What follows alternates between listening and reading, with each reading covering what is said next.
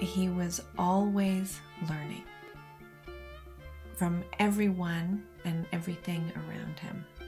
As a child, I learned from him that learning never stops. Gregory Bateson challenged us to rethink or to stand back and try to perceive in a different way, to see how reality is actually operating. He was interested in larger patterns. He was interested in how things are connected, and especially how living things are connected.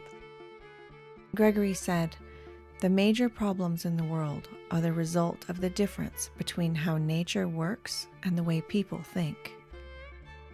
What does it even mean to change the way we think?"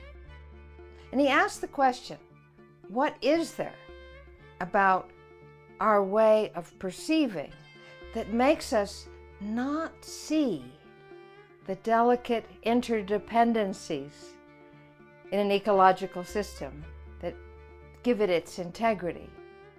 We don't see them, and therefore we break them. You have a system, and when you poke it here instead of something happening there, it happens that way, or in a barely recognizable dimension, and that's because it's a very complex system.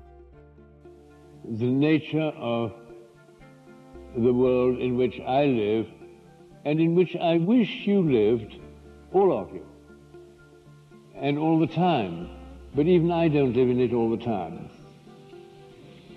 There are times when I catch myself believing that there is such a thing as something which is separate from something else.